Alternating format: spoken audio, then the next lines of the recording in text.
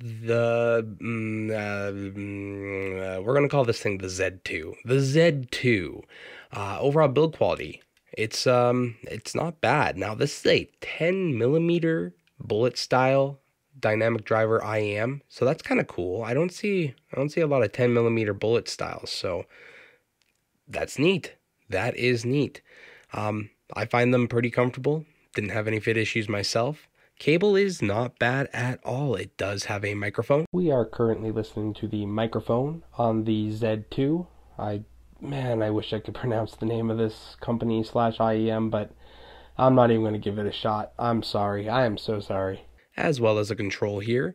And then it also has a slider. So that's cool. And then terminates into a straight termination. Also, this company is the only company that has ever done Velcro right. Every other company, they do like the pointy teeth side of the Velcro on the outside, and it causes like the Velcro to get stuck to everything.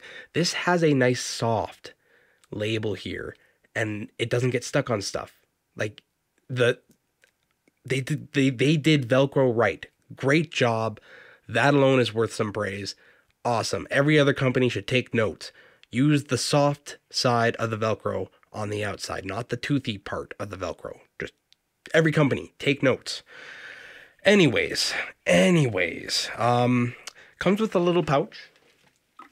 It's like a nice little pouch here. Solid tip selection, as well as some like very interesting tips. Like these, they're like a sticky kind of silicone, and then you got some foams here. Only the one size of both of those, and then some other tips as well. So solid accessory package. These are 25 Canadian dollars, I thought it said on the ad listing. So under 30 bucks. Awesome. Yeah.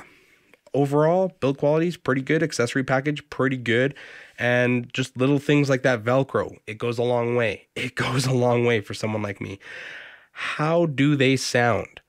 So on a graph, you might be looking at these and thinking, I don't know about that. Like that looks a bit weird to me in the tuning. But in listening to them, I actually kind of like them. I actually kind of like these. They're not the same old, same old. They're not like every other IEM that's been coming out lately. They're different, and they sound interesting. So the bass is enjoyable. It's not like an overly boosted sub bass, but it has a real good amount of mid bass and lower mids, and it's almost necessary to balance out the amount of mid treble there is. But the way that they did this, like it is boosted in the treble. It is kind of boosted in that lower mid section. But the way they did it all, it came out pretty good. It came out pretty okay. I was really drawn to music with acoustic guitars because the strings and how they rung out was just, it was nice. It's enjoyable to listen to for stuff like that. So I was listening to lots of country and folk type stuff. When I was listening to like punk rock, like the Real Mackenzie, stuff like that. The Real Mackenzies, there's bagpipes in that music. It's interesting. Female vocals sounded pretty dang good still. It does have a lot of upper mids, but because it has that treble boost and the lower mid boost thing going on for it, it's a weird, interesting sound. And I like them, and I'm giving them a pass just simply because they don't sound like every other single DD IEM on the market right now. They sound very different, and in an enjoyable way for me. Now, that treble is going to be spicy for a lot of people. I personally cannot even listen to these at my full listening volume, but I turn it up to where I'm comfortable and I listen and I enjoy the presentation of the music. So overall, these things sound pretty okay. Drums have a good weight to them. Like there's a decent note weight because of how they did the lower mid presentation and the mid bass and everything. Bass guitar sounds surprisingly enjoyable. Guitars sound surprised, like overdrives. You can hear the different harmonics at play with distortion and overdrive pedals, and it's kind of getting boosted in the mix.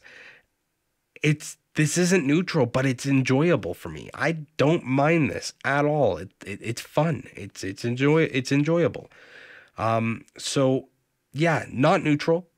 It has too much treble for most people. It has too much lower mids for most people. But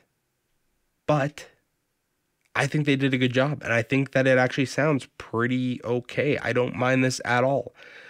Is it something I would listen to every day? No. But can I appreciate it for what it is? Absolutely. I can appreciate this for what this is. A 10 millimeter bullet style IEM with a microphone, decent build and accessory package, and a tuning that is unlike most things on the market today. That alone, good enough for me. Good enough for me. Good job with this one. The company did a good job with this, for sure. And again, every company needs to take notes about the Velcro here. It's soft on the outside, toothy on the inside. It doesn't get caught on things. Brilliant. Brilliant. That alone, worth some praise. Anyways, yeah, if you have any questions about this, leave them in the comments down below. Like, comment, subscribe, and until next time,